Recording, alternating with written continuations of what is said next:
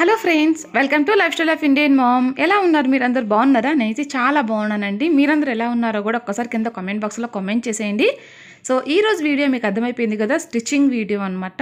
నేను మొన్న ఆల్రెడీ మీకు ఈ డ్రెస్ కటింగ్ ఎలా చేసుకోవాలి అనేది షేర్ చేస్తున్నాను ఫ్రెండ్స్. కావాలంటే మీకు డిస్క్రిప్షన్లో అలాగే ఎండ్ స్క్రీన్స్లో కూడా మీకు దాని వీడియో లింక్ అనేది ఇస్తాను, చూడండి కావాలనుకున్న వాళ్ళు. సో ఈరోజు నేను మీకు స్టిచ్చింగ్ చూపిస్తాను. సో ఓవరాల్గా డ్రెస్ అయితే అదనమాట, మీకు ఎండింగ్లో కూడా యాడ్ చేస్తాను, చూడండి. సో ఫస్ట్ మనము డ్రెస్ కటింగ్ అయిపోయిన తర్వాత లైనింగ్ ఉంటుంది కదండి, లోపల లైనింగ్ మనము ఇలాగా డబల్ ఫోల్డ్ చేసుకోవాలన్నమాట. ఇది కింద సైడ్ అండి. సో మనకి కింద లెంత్ వస్తుంది కదా, సో అదనమాట. సో దాన్ని మనము డబల్ ఫోల్డ్ చేసుకొని ఇలా కుట్టుకోవాలి. ఒకవేళ అంచు వచ్చింది అనుకోండి దీనికి, సో డబల్ ఫోల్డ్ చేసుకోవాల్సిన అవసరం లేదు, సింగిల్ ఫోల్డ్ సరిపోతుందన్నమాట. సో కొంతమంది పొడవు సరిపోలేదు అనుకుంటే అంచు వస్తే అలానే వదిలేస్తారు కూడా. సో అంచు వచ్చినప్పుడు వదిలేసినా పర్లేదు, లేకపోతే ఒక స్టిచ్ వేసినా అంటే ఒక ఫోల్డ్ చేసినా పర్లేదు. సో ఇలాగా అంచు రానప్పుడు మాత్రం ఇలా డబల్ ఫోల్డ్ చేసుకొని మీరు కుట్టుకోవాలి. సో ఇది అయిపోయిన తర్వాత రెండిటికి కూడా ఫ్రంట్ అండ్ బ్యాక్ ఇలా కుట్టేసుకోండి. తర్వాత మనం ఇక్కడ నెక్ కుట్టుకుందాము. సో ఇప్పుడైతే నేను మీకు బ్యాక్ నెక్ కుట్టి చూపిస్తానండి. సో ఫ్రంట్ నెక్ వచ్చేసి నేను కొంచెం మోడల్ అనేది పెట్టుకుందాం అనుకున్నాను. జస్ట్ ప్యాంట్ క్లాత్ అనేది ఒక బార్డర్లా వేసుకుందాం అనుకున్నాను, కాబట్టి నేను ఇక్కడ మీకు బ్యాక్ నెక్ చూపిస్తున్నాను.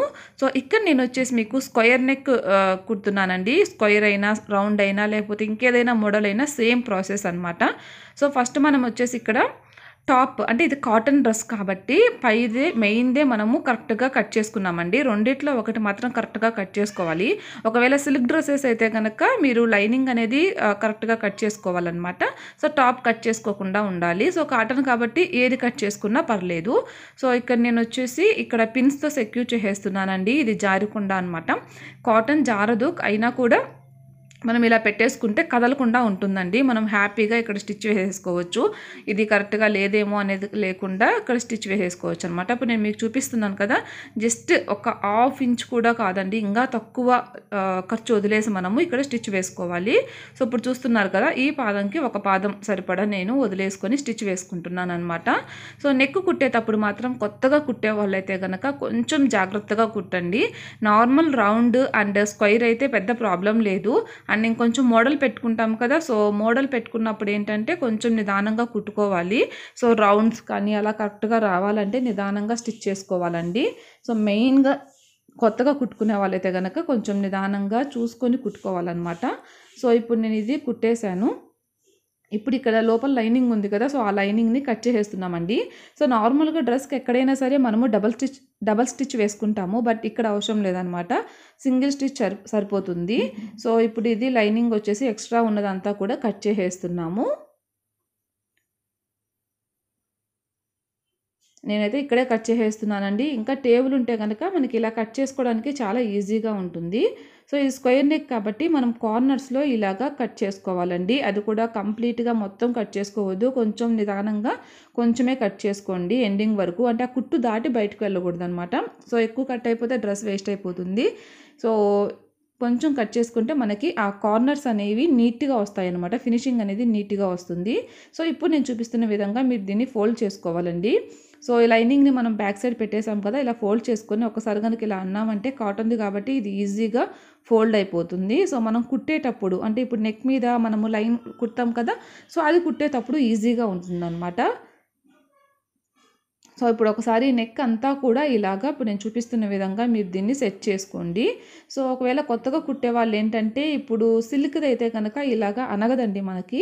సో అలాంటప్పుడు మీరు కొంచెం ఐరన్ చేసుకోవడము అలాంటివి చేయండి. లేదంటే మనం పెట్టుకుంటూ అప్పుడు కూడా కొంచెం గట్టిగా కనుక మనం అన్నామంటే కొంచెం ప్రెస్ అవుతుంది. ఒకవేళ మీకు ఇంకా కొంచెం కష్టంగా ఉందనిపిస్తే జస్ట్ కొంచెం ఐరన్ చేసేసుకోండి, నీట్గా వచ్చేస్తుంది అనమాట. సో స్టిచ్చింగ్ అనేది మెయిన్గా అయితే మన ఇంట్రెస్ట్ అండి, అంతే. నేను కూడా నాకు ఎవరు చేయబెట్టి నేర్పించలేదండి, నిజంగా చెప్తున్నాను. సో నా ఇంట్రెస్ట్ కొద్దీ నేను చూసి నేర్చుకున్నాను అనమాట. సో అది నేను మీకు ఎలా నేర్చుకున్నాను ఏంటనేది ఈసారి ఎప్పుడైనా చెప్తాను. సో మీరు స్టిచ్చింగ్ అంటే మెయిన్ ఇంట్రెస్ట్ అండి. ఒకవేళ మీరు స్టిచ్చింగ్ నేర్చుకోవాలంటే కనుక ఫస్ట్ మీరు డ్రెస్ మెటీరియల్స్ కొనే కుట్టాల్సిన అవసరం లేదండి. ఇంట్లో మనకి ఓల్డ్ శారీస్ ఉంటాయి కదా, సో ఆ ఓల్డ్ శారీనే మీరు లైనింగ్ అండ్ టాప్ లాగా తీసుకొని, అంటే దాన్నే మీరు లైనింగ్ అండ్ టాప్ లాగా తీసుకొని కూడా స్టిచ్ చేసి చూడండి. ఫస్ట్ ఆఫ్ ఆల్ మీకు కొంచెం పర్లేదు అనిపిస్తే అప్పుడు మీరు మెటీరియల్స్ తీసుకోండి. ఆ మెటీరియల్స్ కూడా మనకి తక్కువ కాస్ట్లో 200లో కూడా దొరుకుతాయి కదండి. సో 200లో ఫస్ట్ ట్రై చేయండి. మీకు ఒకవేళ అంటే ఏదైనా సరే ఫస్ట్ వెంటనే ఒక్కసారిగా వచ్చేదండి. 2-3 సార్లు మనకు అది ఫెయిల్ అయిన తర్వాత మంచిగా వస్తుందన్నమాట. సో అందుకని ఫస్ట్ మీరు ఓల్డ్ శారీస్తో అలా ట్రై చేయండి. ఓకేనా? ఇప్పుడు నెక్ కుట్టేసుకున్నాం కదా. ఇప్పుడు నెక్స్ట్ మనము ఇవంతా కూడా సైడ్స్ మొత్తం కూడా కుట్టు వేసేసుకుంటే జారిపోకుండా ఉంటుందన్నమాట. సో అంతా కూడా నేను ఇక్కడ లూజ్ కుట్టైనా వేసుకోవచ్చు, నార్మల్ స్టిచ్ అయినా వేసుకోవచ్చు. నేను నార్మల్ స్టిచ్నే వేసేసానండి. షోల్డర్స్ దగ్గర అండ్ సైడ్ మొత్తం డ్రెస్ మొత్తం కూడా నేను ఇక్కడ జాయిన్ చేసేసాను అనమాట. లైనింగ్ అండ్ టాప్ వచ్చేసి. సో బ్యాక్ నెక్ కూడా సేమ్ అండి. మీరు ఇది బ్యాక్ నెక్ కదా, సారీ, ఫ్రంట్ నెక్ కూడా సేమ్ ఇలానే కుట్టేసుకోండి. దాని తర్వాత ఇక్కడ నేను హ్యాండ్స్ అనేవి జాయిన్ చేస్తున్నాను ఫ్రెండ్స్.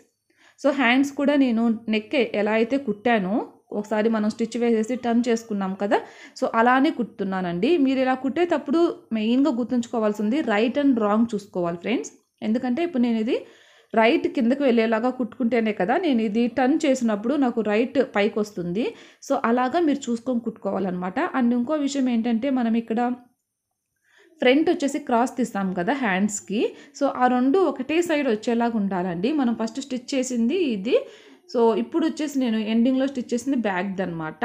సో అలాగా సేమ్ సైడ్ వచ్చేలాగా మనం చూసుకోవాలి. ఇప్పుడు మనం అది కుట్టేసాం కదా రెండు హ్యాండ్స్ కూడా. ఇప్పుడు మనము దాన్ని టర్న్ చేసుకున్నామండి. సో టర్న్ చేసుకొని ఇక్కడ ఒక స్టిచ్ అనేది వేసేసుకోవాలన్నమాట. దాని తర్వాత హ్యాండ్స్ కూడా మళ్ళీ జాయిన్ చేసేస్తున్నానండి. అంటే ఇది కదలకుండా ఇక్కడ ఒక స్టిచ్ అనేది వేసేస్తున్నాను అనమాట. ఇవి కాటన్కైనా సిల్క్ డ్రెస్సెస్కైనా వేటికైనా ఇంతే ఫ్రెండ్స్, సేమ్ ప్రాసెస్ అనమాట. సో ఇప్పుడు నేను ఇవి జాయిన్ చేసేసాను. ఇప్పుడు ఎక్స్ట్రాగా ఏదైతే ఖర్చు ఉందో అంటే లైనింగ్ క్లాత్ ఉంది కదా ఎక్స్ట్రాగా, సో దాన్ని నేను ఇక్కడ కట్ చేసేస్తున్నాను అనమాట. సో కట్ చేసేసిన తర్వాత నేను హ్యాండ్స్కి చిన్నగా కొంచెం పైపింగ్ వేద్దామని చెప్పేసి ఒక హ్యాండ్కి అయితే వేసానండి. ఇంకొక హ్యాండ్కి మీకు వేసేటప్పుడు చూపిస్తాను. సో ఇప్పుడు ఇలా కుట్టుకున్నాం కదా ఫ్రెండ్స్. ఇప్పుడు మనము ఇక్కడ జస్ట్ ఒక చిన్న గోట్ లాగా వేస్తున్నాం అనమాట. ఇది ప్యాంట్ క్లాత్ అండి. సో ప్యాంట్ ఇలా వచ్చిందనమాట దీనికి. ఈ ప్యాంట్ నేను ఇక్కడ హైలైట్ చేస్తున్నాను హ్యాండ్స్కి. సో ఇప్పుడు మనం ఇది క్రాస్ పీస్ తీసుకుంటే కనుక మనకు నీట్గా వస్తుందండి. స్ట్రైట్ పీస్ అయినా దీనికి పర్లేదు, హ్యాండ్స్ స్ట్రైట్గానే ఉంటాయి కాబట్టి పర్లేదు. నెక్ వేసేటప్పుడు మాత్రం కొంచెం క్రాస్ పీస్ తీసుకోండి.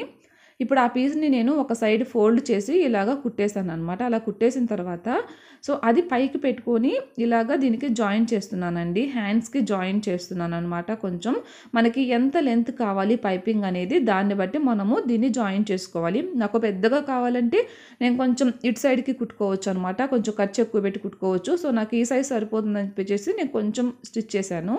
సో హ్యాండ్స్ రెడీ అయిపోయాయి. ఇక్కడ ఫ్రంట్ పార్ట్ కూడా రెడీ అయిపోయింది ఫ్రెండ్స్. ఫ్రంట్కి వచ్చేసి నేను అలా సింపుల్గా పెట్టుకున్నాను అనమాట. మనము చాలా మోడల్స్ కుట్టుకోవచ్చండి. నాకైతే ప్రజెంట్ నేను ఎక్కువగా అంత హెవీగా అయితే అనుకోలేదు. జస్ట్ సింపుల్గా ఉంటుందని చెప్పేసి ఈ మోడల్ స్టిచ్ చేసుకున్నాను.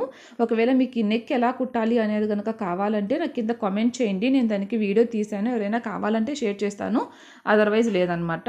సో ఇప్పుడు వచ్చేసి మనం ఇక్కడ ఈ రెండు కూడా జాయిన్ చేసుకోవాలండి. ఫ్రంట్ అండ్ బ్యాక్ సమానంగా పెట్టుకొని ఇవి రెండు జాయిన్ చేసుకోవాలి మీకు చూపించిన విధంగా. సో ఇప్పుడు మీరు వీడియోలో కూడా చూడొచ్చు, నేను ఇవి రెండు జాయిన్ చేస్తున్నాను ఫ్రెండ్స్. షోల్డర్స్ రెండు కూడా జాయిన్ చేస్తున్నాను అనమాట. సో ఇప్పుడు మనం ఏంటంటే నార్మల్గా అయితే కొంతమంది ఈ స్టిచ్ వేయరండి. జాయిన్ చేసిన తర్వాత దాన్ని పైకి తిప్పుకొని ఇక్కడ నేను ఒక స్టిచ్ అనేది వేస్తున్నాను అనమాట. సో ఇది వేయడం వల్ల ఏంటంటే మనకి ఇంకా అసలు డ్రెస్ అనేది అసలు భుజాల దగ్గర కొంచెం ఓపెన్ అయినట్టు కానీ జారడం కానీ ఏమి ఉండదండి. చాలా నీట్గా ఉంటుందన్నమాట. సో అమ్మ అయితే అలానే వేస్తుంది. సో నాకు కూడా డ్రెస్సెస్ అంటే వేస్తానండి. బ్లౌజెస్కి వేసుకోము కానీ డ్రెస్సెస్కి అయితే వేస్తాను. ఇప్పుడు మనం హ్యాండ్స్ జాయిన్ చేయాలండి. హ్యాండ్స్ జాయిన్ చేసేటప్పుడు ఇక్కడ మనము ఒక నాట్ పెట్టుకున్నాం కదా మిడిల్లో. సో ఆ మిడిల్లో ఎందుకు పెట్టుకుంటామంటే కరెక్ట్గా అది మనకి ఎక్కడైతే మనము షోల్డర్స్ జాయిన్ చేసామో సో అక్కడికి రావాలన్నమాట. సో ఫస్ట్ నేనైతే కనుక ఇలానే జాయిన్ చేస్తానండి. ఆ మిడిల్లో నుంచి కుడతానమాట. సో కరెక్ట్గా మిడిల్ పాయింట్ పెట్టేసుకుంటాను. ఆ పెట్టేసుకొని సో ఇటు సైడ్ ఫస్ట్ ఒక సైడ్ స్టిచ్ చేసేస్తున్నాను. ఆ క్రాస్ మనం ఎక్కడైతే తీసామో అది ఫ్రంట్ సైడ్ రావాలండి. ఇప్పుడు నేను ఇది ఫ్రంట్ సైడ్ రావాలి కాబట్టి ఇప్పుడు నేను ఇది బ్యాక్ది కుడుతున్నాను. ఫ్రంట్ సైడ్ అయితే మనకి అది వదిలిపెట్టేసాను అనమాట, క్రాస్ ఉండేది. సో ఇది కొంచెం అడ్జస్ట్ చేసుకుంటూ మనం ఇక్కడ హ్యాండ్స్ అనేవి జాయిన్ చేసుకోవాలండి. హ్యాండ్స్ జాయిన్ చేసేటప్పుడు ఎక్కువగా ఏంటంటే కొంచెం బొట్టు వచ్చినట్టు అలా వస్తుందన్నమాట. మనం సరిగ్గా జాయింట్ చేయకపోయినా కూడా అలా వస్తుంది. నార్మల్‌గా కొంచెం కుచ్చొచ్చేది అది వేరేనండి. ఫ్రంట్ సరిగ్గా క్రాస్ తీయకపోతే లేకపోతే కింద పార్ట్ అంటే హ్యాండ్స్‌లోనే కింద పార్ట్ ఎక్కువగా ఉన్నా కూడా అలా వస్తుంది. బట్ అలా కాకుండా కొంచెము అంటే హెచ్చు తగ్గులుగా వస్తుందన్నమాట మనకి జాయింట్ దగ్గర. సో, అలా రాకుండా ఉండాలంటే మీరు ఇది నీట్‌గా జాయిన్ చేసుకోవాలండి. సో, ఒక సైడ్ అయిపోయింది కదా! ఇప్పుడు ఇంకొక సైడ్ అనేది దీన్ని జాయిన్ చేస్తున్నాననమాట. సో, ఇది ఒక సైడ్ మొత్తం జాయిన్ చేసేసాను కదండీ! ఇప్పుడు ఒకసారి మనం చూసుకోవాలి ఎక్కడైనా హెచ్చు తగ్గులు ఉన్నాయా అని చూసుకొని, సో, ఎక్కడైతే ఉంటాయో అక్కడ మనము కరెక్ట్‌గా మెయిన్ స్ట్రెయిట్‌గా స్టిచ్ వేసేసుకుంటామండి. సో, అప్పుడు మనకి ఎటువంటి అంటే ఇట్లాగ కొంచెం బుడుపులాగా రావడం, ఇప్పుడు కొంచెం అలా వచ్చింది కదా ఇక్కడ మనం జాయిన్ చేసేటప్పుడు, ఇప్పుడు మనం సెకండ్ స్టిచ్ వేసేటప్పుడు ఇది కవర్ అయిపోతుందనమాట. అలా చూసుకోవాలి. సో, సెకండ్ స్టిచ్ అనేది కంపల్సరీ అండి. అంటే ఒకవేళ మనం 1 స్టిచ్ వేసామనుకోండి, సో, కుట్లనేది మనకి కొంచెం బిర్రు తగిలినప్పుడు అలాగా ఊడిపోవచ్చు. సో, దానివల్ల మనకు ప్రాబ్లమ్స్ వస్తాయి కాబట్టి, అలా కాకుండా మీరు కంపల్సరీగా 2 స్టిచెస్ అనేవి వేసుకోండి ఎక్కడైనా సరే. సో, హ్యాండ్స్ 2 పక్కల జాయిన్ చేసేసాం కదా! ఇప్పుడు మనము ఈ డ్రెస్ అనేది జాయిన్ చేద్దాము. సో, మన హ్యాండ్ లెంత్ ఎంతుందో అంత తీసుకొని అక్కడ మనము జాయిన్ చేసేస్తున్నామండి. మనం ఇక్కడ షోల్డర్స్ దగ్గర కూడా ఆర్మ్ హోల్ దగ్గర మనము జస్ట్ నాట్ పెట్టుకున్నాం కదా! ఎక్కడి వరకు అని చెప్పేసి. అండ్ ఇక్కడ మనకి లైనింగ్ కూడా మెజర్‌మెంట్ తీసుకునేటప్పుడు లైన్ గీసుకున్నాం కాబట్టి, ఆ లైన్ మీదే మనము ఇలా కుట్టుకోవాలనమాట. సో, మనం అది 2 సైడ్స్ కూడా ఆ లైన్ గనక మనం గీసుకున్నామంటే సరిపోతుందండి. మనం ఇది నీట్‌గా ఇంకా కొలతలు కూడా ఏం తీసుకోవాల్సిన అవసరం లేదు. జస్ట్ మనం కట్ చేసేటప్పుడు తీసుకున్నవే సరిపోతాయన్నమాట. ఇప్పుడు ఇక్కడ ఒక స్టిచ్ వేసేసాను కదా ఫ్రెండ్స్! దాని పక్కన నేను 2, 3 స్టిచెస్ అనేవి వేస్తున్నాననమాట. జస్ట్ ఒక హాఫ్ ఇంచ్ తేడాలో వేస్తున్నాను. ఎందుకంటే ఒకవేళ మనకి ఫ్యూచర్‌లో ఒకవేళ టైట్ అయినా కూడా మనం లావు వచ్చినప్పుడు టైట్ అయినా కూడా ఈ first stitch విప్పేసామంటే second stitch and third stitches ఉంటాయి కదా! అవి మనకి హెల్ప్ అవుతాయన్నమాట. అలానే మనము లావు అయ్యే కొద్దీ దాన్ని తగ్గించుకుంటూ వెళ్ళొచ్చు. సో, తర్వాత వచ్చేసి అది అయిపోయింది కదా! 2 సైడ్స్ అలా జాయిన్ చేసేసుకొని ఇక్కడొచ్చేసి మనం ఇక్కడ కట్స్ కుడుతున్నామండి. సో, కట్స్‌కి ఒక్కొక్కరు ఒక్కోలా కుడతారండి కట్స్ అయితే గనక. సో, మాక్సిమం ఇలానే కుడతారు అందరూ కూడా. సో, నేనిక్కడ డబుల్ ఫోల్డ్ చేసుకుంటున్నానండి. మనం ఆల్రెడీ ఇందాక మెజర్‌మెంట్ తీసుకొని మాక్సిమం స్ట్రెయిట్‌గానే చేసుకున్నాం కాబట్టి పెద్ద హెచ్చుతగ్గులైతే ఏమీ రావన్నమాట. ఈ కట్స్ కట్ చేసుకునే దాన్ని బట్టి ఉంటుందండి కుట్టడం అనేది. ఎందుకంటే కొంతమందికి వేరేలా ఉండడం ఇష్టం. కొంతమందికి స్ట్రెయిట్‌గా ఉండడం ఇష్టం అనమాట. సో, అలా అనమాట. ఇప్పుడొచ్చేసి నేనిక్కడ ఇది స్టిచ్ చేసేస్తున్నాను. ఇది మనం 2 స్టిచెస్ వేసుకుంటామండి. దీనికి కూడా చూస్తున్నారు కదా! ఇప్పుడొచ్చేసి నెక్స్ట్ అయితే గనక ఇక్కడ బ్యాక్ అనమాట. కింద. సో, కింద మనకి లెంత్ ఏదైతే ఉందో 2 సైడ్స్ కూడా మనం ఇలాగా డబుల్ ఫోల్డ్ చేసుకొని స్టిచ్ వేసేసుకుంటామండి. సో, ఇది మనకి లెంత్‌ని బట్టి మనం వేసుకుంటామనమాట. ఇక్కడ నాకు కరెక్ట్‌గా సరిపోయిందండి. ఈ లెంత్ నాకు నేను ఎంతైతే పెట్టుకున్నానో అంతే వచ్చింది. సో, నేనైతే 41 ఇంచెస్ పెట్టుకున్నానండి యాక్చువల్‌గా. సో, దానికి ఫోల్డ్ చేసుకుంటే నాకు ఇది 39 అలా వచ్చిందనమాట ఓవరాల్‌గా గనక తీసుకుంటే. సో, ఇలా ఫోల్డ్ చేసేసుకొని కుట్టేసుకున్నాం ఫ్రెండ్స్. ఇప్పుడొచ్చేసి నెక్స్ట్ ఎక్స్ట్రాగా ఏదైతే ఇక్కడ ఖర్చు ఉంటుందో అది కట్ చేసేస్తున్నాను. ఎందుకంటే మనకి ఇది కొంచెం టైట్‌గా పట్టేసినట్టుగా ఉంటుంది. అలా కాకుండా ఉండాలంటే ఇక్కడ కొంచెం ఇలాగా కట్ చేసుకోండి. కట్ చేసుకుంటే గనక మీకు అలాగా పట్టేసినట్టు లేకుండా ఫ్రీగా ఉంటుందండి డ్రెస్. సో, ఓవరాల్‌గా డ్రెస్ అయితే ఇదండి. నేను ఏసుకొని చూపిస్తాను ఎలా వచ్చిందనేది చూడండి. సో, చూస్తున్నారు కదా! ఫైనల్ లుక్ అయితే ఇలా ఉందండి డ్రెస్ వచ్చేసి. సో దీనికి ప్యాంట్ అయితే గనక నేను చుడీ ప్యాంట్ స్టిచ్ చేసుకున్నాను ఫ్రెండ్స్. సో, చుడీ ప్యాంట్ అయితే నేనైతే మరీ టైట్‌గా అయితే పెట్టుకోను. కొంచెం లూజ్‌గానే పెట్టుకుంటాననమాట. మనము పిల్లలు ఉన్నారు కాబట్టి కొంచెం లూజ్‌గానే స్టిచ్ చేసుకుంటాను. నార్మల్‌గా అయితే గనక మనకు టైట్ ఉన్నా పర్లేదు. సో, నేనైతే వీడియో తీయలేదండి. సో, మీకు ఇంకా ఏమన్నా వీడియోస్ కావాలన్నా కూడా నాకు కింద కామెంట్ బాక్స్‌లో కామెంట్ చేయండి. మీకు ఇందులో ఏమన్నా ఈ వీడియోలో డౌట్ ఉన్నా కూడా కింద కామెంట్ బాక్స్‌లో కామెంట్ చేయండి. సో, మీకు తప్పనిసరిగా నేను రిప్లై అనేది ఇస్తాను. సో, మీకు ఈ వీడియో హెల్ప్ అయిందనే అనుకుంటున్నాను. నచ్చిందనే అనుకుంటున్నాను. నచ్చితే కనుక తప్పకుండా లైక్ చేయండి, షేర్ చేయండి. కొత్తగా చూస్తుంటే కనుక తప్పకుండా సబ్స్క్రైబ్ చేసుకోండి. So, thanks for watching. Bye bye. మళ్ళీ మనం ఒక మంచి వీడియోతో కలుద్దాం.